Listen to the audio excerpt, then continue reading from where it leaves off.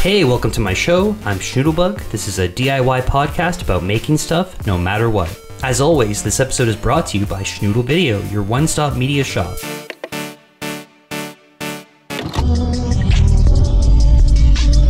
Kalil Haddad is an experimental filmmaker and video artist based in Toronto, whose film The Taking of Jordan was awarded Best of the Festival at Chicago's Onion City Fest in 2022. He also worked as an assistant editor for Kazik Radwanski's film Anne at 13,000 Feet. Kalil graciously took the time to talk shop with me late last year. I had some cousins come down and visit me probably when I was 9 years old, and they had just like a little kid's version of like a camcorder, basically. And I just had so much fun kind of just like running around with that, filming them, that eventually I got my parents to buy me like a legit camcorder. And then from there, I started making full-on kind of short films, a lot of like kind of sketch comedy, basically, like very like Mad TV inspired. And that was kind of my first foray into filmmaking, was through these comedy skits that I would like make with my cousins, basically, just with like family.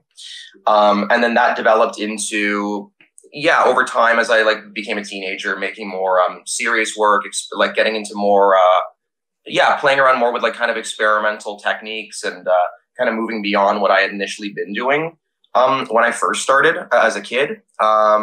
And then that's kind of just continued to snowball into what I'm doing now, going deeper into kind of experimental work and really kind of pursuing that. What were your first kind of influences that took you to that more experimental level in your teen years?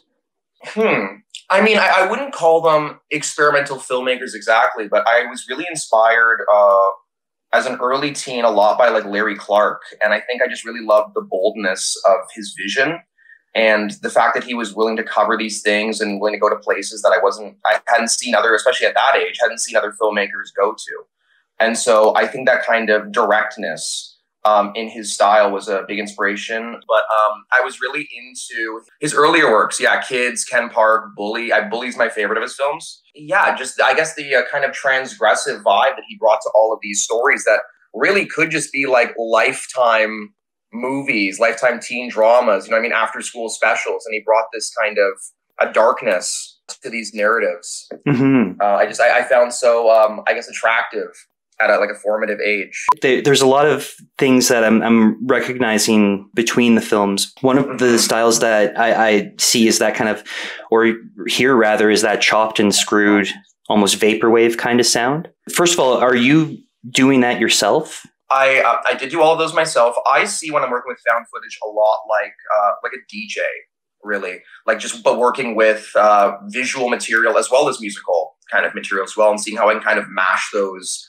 up. You mentioned the Glue trilogy. There's a lot of like musical switch ups in that, and the way that it'll just like cut into very abruptly into other scenes. Really seeing it more in a musical way, I suppose, especially in the style that I edit, and really wanting to kind of, I think of it as like wanting to create the kind of emotional impact that like a song so directly can. I feel like music is so just, it gets us in a way emotionally that I think that film necessarily doesn't always when it's just static. Yes. And so really playing around with the form of that and kind of bringing, a musicality or a musical quality to the films themselves, just in the way that the form is constructed. The Glue trilogy in particular feels like an audiovisual mixtape in that sense, right? And you have all these connecting characters and scenes. That actually touches on another question, that kind of shared universe aspect. Is that something that you're interested in utilizing further? Yeah, maybe not so much a shared universe as it is, I see the Glue trilogy as one real like complete work, but in 3 parts. Mm-hmm. And so in that way, those works overlap. And even though each film tells its own kind of thematic narrative, if you will, by watching them in succession, you get this kind of a larger scope of who these characters are, what the themes of it are, and just kind of like exploring more of like a worldview through these 3 films, or a worldview of the characters rather. In terms of an interconnected universe, I mean, not narratively in any sense, but I love working with the same actors and having them cross over between my different films. And even though they're playing different characters and they're in different situations, there's something about, I suppose, the intertextuality of that. The fact that the character in Boys of Summer is also the star of His Smell. And I think that like having that same actor in these two different roles, even though they're not the same character, we can almost imagine that the backstory of His Smell is the character of Boys of Summer in a funny way. And I think that's interesting, and I think it colors the work in a very different kind of way. But in terms of any kind of direct narrative connections, I would say not so much. On your website, you call yourself a filmmaker and a video artist. And I guess I'm curious as to what the distinction is between the two in your mind. I mean, I think of a filmmaker, of course, like a director in the traditional sense, right? They're working with a crew, they're telling narrative films. They're maybe working with more of a production, even if that production, I think, is like 4 or 5 people, you know what I mean? Like I really like working with the exception of Farm Boy, which is my biggest crewed film. With the exception of that one, all of my other films have probably max like 4 crew members on them. But the distinction for me as a filmmaker or as a director working with other collaborators, and then as a video artist, really working in things by myself. Like you mentioned The Taking of Jordan, that's a film that I made with no crew, that's just me. And so my distinction in terms of video artist, or that term, would be the fact that I'm looking at it as more, I said DJ earlier, but I would also say like more of like a painterly quality, like really working on it in and of myself, like as an artist. I'm doing the sound design, I'm editing it, I'm finding the found footage and compiling that. So it goes beyond directing in a traditional sense, how you would direct a film or a narrative, and becomes creating more of an art piece, I would say, or like a video art piece. And so for me, that's kind of the distinction in these two different modes that I operate in as a director with crew, and then in and of myself, remixing, manipulating, doing like found footage kind of pieces. Because I would say even the Glue trilogy, yes, there is a crew behind that, but that came out of a shoot that I did in 2017 that I had abandoned. Basically, it was a very large anthology narrative film. I sat on this footage for a while, and then I reapproached it on my own and made it into these 3 experimental pieces, just through editing, manipulating what was into this new thing. So for me, that's more of how I see my role as a video artist versus a traditional kind of director. I watch you kind of sharpening your editing blade before The Taking of Jordan. And then with The Taking of Jordan, you're utilizing such a limited amount of ingredients, be it grain, archival footage, or pics, or strobe, and your cutting is extremely selective. That short just has these moments that cut like a knife. Is that more of, I guess, a conscious direction into more horror-based editing? With this film, I really went in wanting to intentionally make something different. So build upon what I had done in terms of my editing style, but kind of take that in a new direction. And I mean, horror is my favorite genre. I think you can see horror in some of my other films, but maybe a bit more subtly. Like I would say that Farm Boy contains a lot of like horror elements in it, without being a actual horror film. Yeah, like I mean, I've always been interested in working in these kinds of modes. Yeah, like I would say like Lucio Fulci is like one of my favorite directors, and I've taken and I find a lot of like inspiration in his work, and especially like that 70s, 80s wave of like Italian horror. Taking of Jordan is actually the first part of a trilogy. Or I should say it's the second film in a trilogy. I just completed the first part of it, and now I'm working on the third part of it. Okay. And altogether, kind of like Glue, they're all their own individual films. They tell their own individual narratives, but thematically, they kind of have a lot of overlap together. So I would say the one I just finished is almost like a thematic prologue to The Taking of Jordan. But also, I would say also a little less horror. It is operating in a kind of horror sphere, but it's doing so in a way that's very different from the horror of Taking of Jordan. What was your first experience with strobe, by the way? Like as a viewer or as a filmmaker? I guess as a viewer. When was the first time that clicked for you as a device that you wanted to utilize? I mean, it's hard for me to pinpoint, I guess, the first time that strobe really kind of registered to me. I think in the last few years, I've been really fascinated by the work of Takashi Ito. And he doesn't always necessarily use strobe as strobe, but the way that he uses flicker and the fact that he's doing these films that are like stop motion photography and have this kind of more abrasive, kind of janky kind of quality to it, while also at the same time, playing with strobe, these two kind of modes of like unsettling the audience. And I think a lot of experimental film techniques are very unsettling. I can't get enough of strobe as an ingredient, as its own thing. So I always like to ask filmmakers that utilize it, just, what their first experience with it was, or their first kind of conscious love for strobe, and like where that comes from. Because obviously it's very, maybe not controversial, but it's scary to some people. As a technique, as a thing, it can cause health problems, all that kind of stuff, right? It does have this effect on the audience. And not even with the strobe technique specifically, but with my films, I really want to like jolt the audience into kind of being aware of what they're watching. I don't want it to be a passive experience. And I feel like I like using strobe to kind of, or even like we were talking about before, like these musical switch ups, like, okay, like wake the fuck up. You know what I mean? Like if you're not already awake for this movie, now you are. You know what I mean? Absolutely. And what you're talking about before, just like maybe more traditional kind of short filmmaking. And I feel like so many times, like when you see a short film in a program, it can kind of sink into the background. It can kind of just like play one note almost. And that can be fine. You know what I mean? Some people are just making more traditional narrative drama stuff. You know what I mean? And it doesn't have to be chaotic, right? But that's not really the mode that I want to work in. And so I really want my pieces to stand on their own in and of themselves and not just be one of a showcase or one of a festival. And I really want them to kind of, operate as their own. If you saw this as its own work disconnected from these other films, would you connect with it, right? Mm-hmm. And I think these techniques that kind of engage the audience, right? And I shouldn't say, not just jolt them, but like really like engage them and like wake them up to what they're watching and to not watch a short in a passive way, right? As so often I find that can happen when a film is just seen within the context of a larger kind of program. Yes. Right? Also, at the same time, too, you're utilizing strobe in quite unique ways from what I've seen before, like especially in Boys of Summer, how you utilize it over top of the still images that it almost has a morphine effect. I couldn't even really tell because of the strobing. Maybe you can answer that question. Like, was there some like manipulation of the images in between, or was that literally just like a cross dissolve with strobe over top of that was creating that effect? Yeah, I believe. Yeah, if I remember correctly, that's a still image with the strobe over top of it. But I also love. You've seen my other works too. Well, again, especially with Taking a Jordan, like I love the idea of like working with still imagery. And again, treating film as not just like what is being like recorded in front of the camera, 24 frames per second, right? But what is the power of an individual still frame, and like what is the meaning behind that?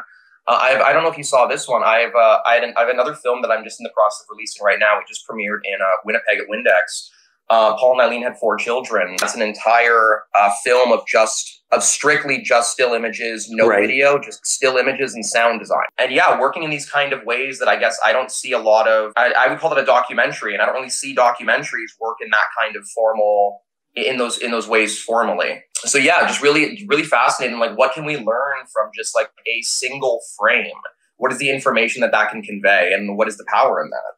Having a voiceless narrator and utilizing the text that way is also very powerful. I guess I see more as what I'm doing as opposed to like being influenced by an essay film or being influenced by a Flickr film, or like really taking in a lot of these different kind of aesthetics or as different formal kind of styles and mashing, again, DJ, like mashing them into kind of one piece. So it's less about being inspired by a specific mode in terms of it is like individual pieces, I think, and just the different ways that they're operating. I would say I'm less influenced by specific filmmakers and more so by specific films. I love it. Okay. Yeah, like I do have my favorite filmmakers, but I don't think that they're necessarily like direct influences. I think in part they are, and I think I have inspiration from them, but I don't think that I'm trying to like ape like a Takashi Ito film, or I mentioned Fulci earlier, Larry Clark. Like, I'm not trying to make their film. I think there's different kind of attributes of their individual works that I like. Like I don't think I'm pulling any inspiration from Ken Park. You know what I mean? But a filmmaker like him, I think in his vision and like in his, like I mentioned, boldness, I think it was more of an inspiration than kind of formal elements. So it's really just seeing the way that like other filmmakers, I think, work with the medium and what they're able to express with it, and kind of gaining inspiration from that. Beautiful. As opposed to a direct kind of rip of for style or anything like that. On that note, do you remember when form became something that you noted as something that, you're collecting these techniques and building your arsenal of techniques? Do you remember when form within film became something that you were kind of tuned into? I think when I was making Farm Boy, it became a big focal point of the process of that. That film took probably 6 months to edit because it really was a lot of like in terms of structuring the film. Like from what we had shot, I decided to kind of restructure it differently in editing and really pay more attention to the form in that sense in terms of the pacing of the movie and really allowing some of these shots to play out in a much more extended manner. Mm-hmm. So really utilizing more of these cinematic forms to tell this narrative as opposed to my 3 earlier films where I had made 2 documentaries and an experimental piece, but the experimental still had like traces of narrative in it. Right. And so I would say those 3 films all thematically, narratively tell stories that I'm still kind of and operating themes that I'm still playing around with. But I think Farm Boy is like the demarcation mark where I'm taking these kind of ideas and now I'm paying even more attention to the form. And in terms of like how to structure that for like the most effective kind of narrative punch, really. And Farm Boy was the first. Well, no, I shouldn't say that because I edited my previous film with a co-editor, and then I edited Farm Boy and my follow-up Tiger Eats a Baby with a co-editor. Those 3 were kind of joint edits in a sense, and then from there, kind of bouncing off and really becoming my own editor. And I think it really took playing around with and exploring form more to kind of gain that and kind of go full on with these future projects. Well, there's nothing I've ever wanted to do besides make films. And so, like from the moment I picked up a camera. And so for me, there was no other option than to pursue it to the fullest. It really came down to when I was 15, I made this one film. And it was so unlike anything I had made up until that point, which again, were more like sketch comedy kind of stuff. And this was my first kind of, I can look back on that film now, this one I made when I was 15, and it's not how I would produce it now, but I can see like thematically and like what I'm going for, and even stylistically, like I do think it kind of aligns with the direction that I've continued to go in. And so I think it really came down to at that point, it's like I feel like I had found my voice and the kind of stuff that I wanted to say with film with that project. And then once I did, it was just continuing to push it further and further and to explore these ideas until I started making the films that I would now call like my body of work. I went to York for film production. And so my first few films were made actually as student works. Farm Boy is like my 4th year student work, hence the crew. And so, and that's why I made a conscious effort with my next film, Tiger Eats a Baby. It was my first one that I hadn't made in school. Farm Boy had my biggest crew and had the biggest cast of actors. It was my most kind of scripted film up until that point. And so with this next one, I wanted to be more improvisational.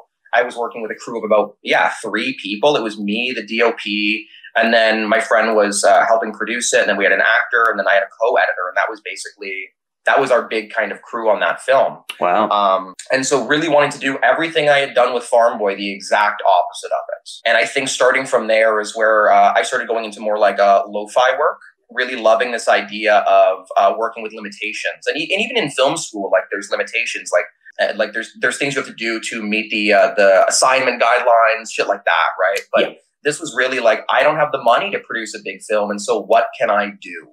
Right. Mm-hmm. And how can I play around with that and make it more DIY? And I've kind of like continued on with that methodology ever since.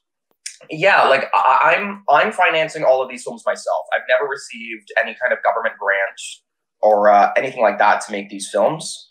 They're all coming out of pocket, and my pockets aren't very deep. So it really is really trying to, but I really do like love the challenge of like working with limited resources. I think if I was given $1 million, like I don't think that would be fun. It wouldn't stimulate me creatively. There's other stuff I could do with it, right? But I love the challenge of this is what we have at our disposal. How do we use that to make the best film possible, right? And not just in a way that feels like a concession. Yes. But in a way where it really highlights like what's important and about the work, right? Like I think my films and like they benefit from their kind of DIY, the style that they're working in. You know what I mean? Like I could see. I just don't think it would be very good. Like a movie like Tiger Eats a Baby as being like having hundreds of thousands of dollars to make that movie, right? Right. I think at the heart of it and what's honest about the film is the fact that it feels so lived in and personal, and I feel like that comes from how kind of intimate the intimacy in which it was created, the limitations of its budget, and I also think that like kind of mobilizes the crew to kind of like really give it their all, right? It's not just a job. It's not a paycheck. It really is like working on this and wanting to create something for the artistic fulfillment of it. We're working in a way that maybe other people wouldn't get down with, but is exactly right for what I want to be doing and for what the story needs. Mm-hmm. And again, like with that DIY sensibility, I mean, like you shot that apartment in his smell. You utilized just about everything you could. And the way you move and glide the camera over those spaces is just unreal. How many days did that take to shoot, by the way? That was a 1-day shoot. 1-day shoot. That's beautiful, dude. That was a 1-day shoot. And I'll add on to it, actually, that I was recovering from a broken leg at the time. So I was directing the entire film on crutches. Whoa. Okay. Yeah, well, I first met Kazik Radwanski at York. When he was doing his master's, I was doing my undergrad. He was one of my TAs. And cool. So we first connected that way. And then, at the same time, he was kind of working on Anne. And he brought me on that film. He really loved my MDFF actually screened my second film, this documentary, Liam and Kiki, from 2017. They had screened it. He really liked that film. And then after that, he asked me to come on and work on Anne. I think he kind of recruited me first as a director, kind of just liking like the vision that I was bringing to these films, basically. And I think there was a bit of a kinship in my style almost that he saw. And this was unintentional. I hadn't seen Kaz's work at this time, but Liam Kiki's composed almost entirely of close-up photography of the subjects. And so I think Kaz really connected to that. It's very similar to kind of the style that he's been working in. And so I think that's kind of what initially connected us. And I started working on Anna 30,000 Feet. And then his producer for that, Dan Montgomery, then brought me onto The Maiden, and that he also produced. And now I'm actually working on Kaz's new feature. And so that's kind of how that started. But yeah, Kaz has been a big inspiration to me. Like, he's the one where I kind of learned where you don't need like a huge crew to make films. Like, he really does have like a sound person, the DOP, you know what I mean? Like the producer on set, and that's about it. I love the intimacy that Kaz works with in terms of these like character studies he does of these people, just the rawness of it. And I really do think a lot of that comes down to just like the intimacy of the crew, the ability to like work with actors with all the like encumbrance of like a so-called production. And so, yeah, really kind of taking inspiration from his like working methods, because that's the thing. Like, again, coming off of Farm Boy, like that was. I guess that's the one thing that kind of the one stressor in Farm Boy was having to control this like huge crew, right? Mm-hmm. And grateful for all of them for working on the project, and it couldn't be what it is without that crew, because it was such a big film, right? But at the same time, really wanting to feel like again, taking it back to being 9 years old and feeling like it is like play, you know what I mean? Absolutely. And like the freedom of being able to work in that style where it's, I have my DOP, I have my actor, I have someone running sound. That's all I need. There was this great, I'm going to misquote it, but there was this, there was this great like interview where Harmony Korine was talking about how for Gummo, he wanted to go into this like abandoned building and none of the crew wanted to go with him.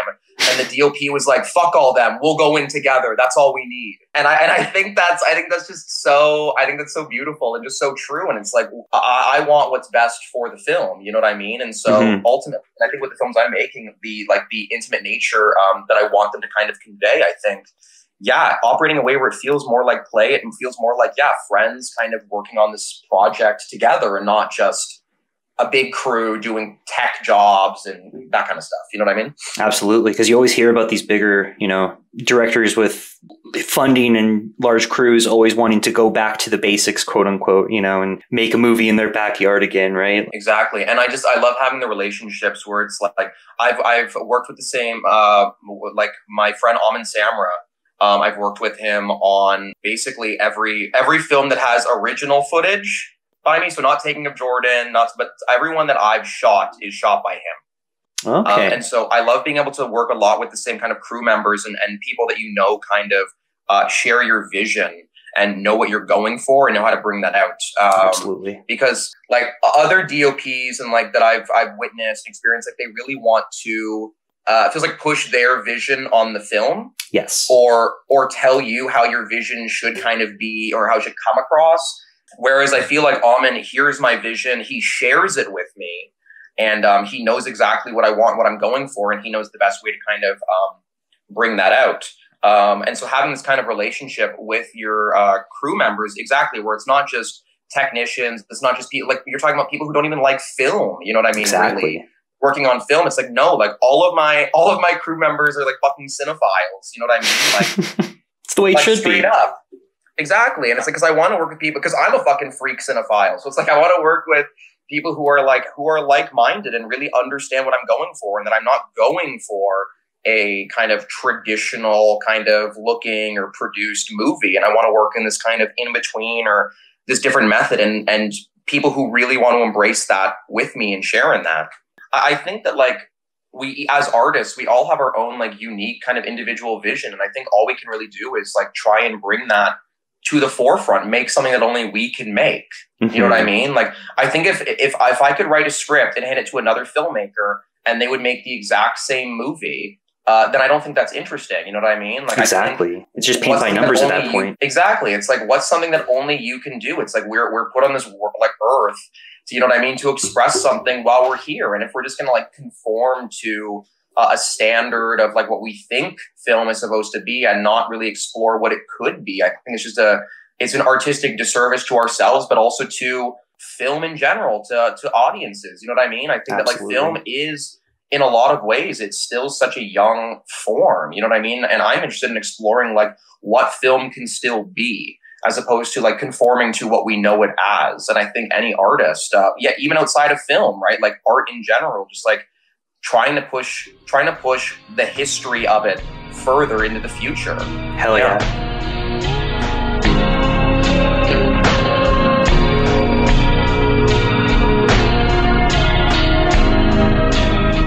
You can follow Kalil and watch his work through the links in the show notes, where you can also support the show by joining the Patreon. Thank you so much for listening to the Schnüdlbug Show. Spread the word, tell your friends, and go make stuff.